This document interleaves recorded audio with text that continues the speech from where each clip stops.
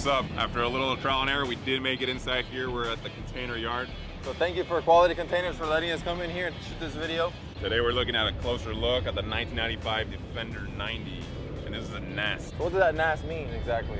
North American spec. This is actually number 59 of 500 cars produced for the North American market. Historically, the car originally was called the 90 or the 110. It referred to the wheelbase. Okay. The 110 was 110 inches, the 90 was actually 93. This is a 90. They came in different configurations, pickup truck, wagon, soft top. So it's a 90 wagon. Let's take a closer look.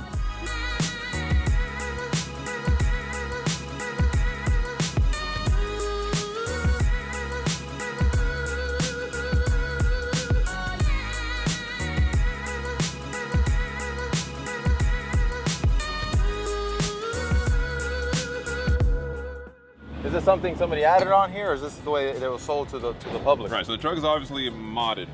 More off-road, kind of safari feel. As you can see, we have a shovel, we have the jack, the fog lights, the winch. The car is lifted. It has a compressor valve right here. So if you're out in the wilderness, you got to just plug it in. You can either, power tools or inflate the tires, whatever accessories that you may need. So these additions were made from? Right, it's all put aftermarket. So the car is a little more aggressive than what it would normally be from the factory. You can see that throughout the running boards, rear bumper brackets, roof rack, bigger, larger sized tires. This is a really cool feature that I like. So if you're out somewhere camping, there's a ladder that pulls out and you'll sleep on the roof to keep you safe from any wild animals. Snorkel here, so if you're in deep water situations, the car is not any kind of risk. So we can say this car is not a car that's made for Miami. This is absolutely the opposite car for what you want in Miami. It is a special car because it is a NAS. There's a lot of cars that were imported, and there's a lot of heavy modifications to the car because it is a North American spec. It is equipped with a 3.9 V8 and a 5-speed manual. We'll go for our drive later and we'll get a feel for what that really is. Now the car is lifted, so being 6'3" and 6'4", it's actually pretty tough. It's actually, you have to work to get in. Average size person, it's quite the struggle. Very high roof line. It is a manual. Most specialty cars, you usually sacrifice something. This one is the AC.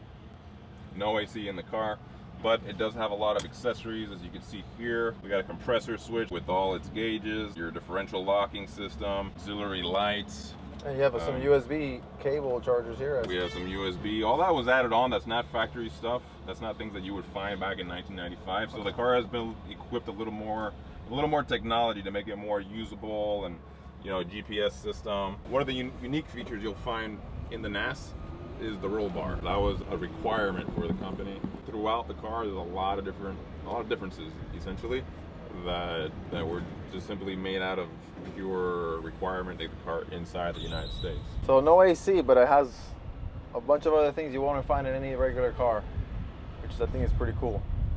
I mean, it's the ultimate off-road vehicle. Yeah, exactly. And it's kind of like a gentleman's off-road vehicle, if that ever even makes sense. You know what I mean? Yeah, because the interior is pretty rough. I mean, it's a utility vehicle. And back in Europe and historically, these cars, whoever bought these cars brand new, they would use them. They would use them for utility purposes. So if they were farmers, if they were hauling something, whatever the case was, that's what it was. Today is more of a recreational vehicle, at least here in the United States. We give it the specialty use only.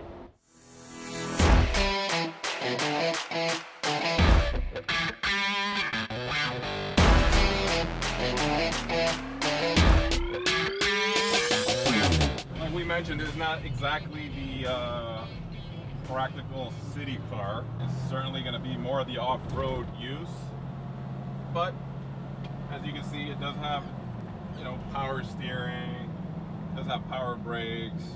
Yeah. It's a car that essentially has gotten all the bugs cleared out. They polished it out. The car's been proven. It's been dialed in from the factory as a proven car, and that's why it's always been so popular throughout the years. In fact, if we look at the original price of this car, we have the window sticker. It's in the 30s. You can buy this car brand new in the 30s. Today, on a NAS like this one, which are highly sought after because they are limited production. Again, this run right here, we're talking about 500 cars only. Depending on the condition, mileage, there's a lot of factors obviously you got to combine in order to assess a car's value properly. But between 80 and 90,000, you can get this kind of car. And if it's something that's very customized or whatever, even in 100,000 we've seen them.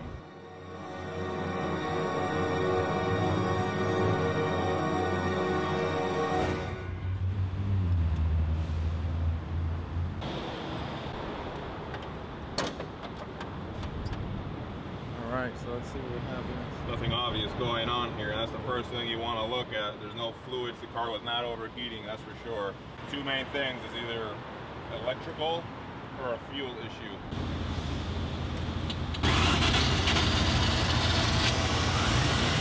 We're up and running. Oh, it started. We're back up and running. Let's go.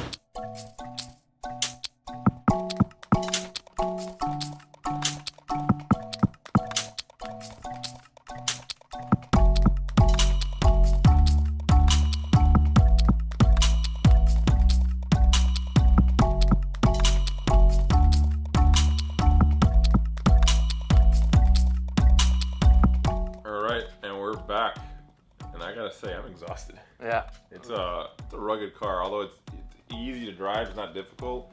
It does have bigger tires. It doesn't have the AC. You have a little bit of road noise, and it's an off-road vehicle. We're in the middle of the city, stuck in traffic lights.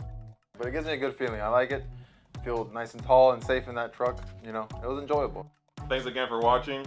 Don't forget to hit subscribe, comment, like. You can follow us on Instagram. Links down below. Link in the bio.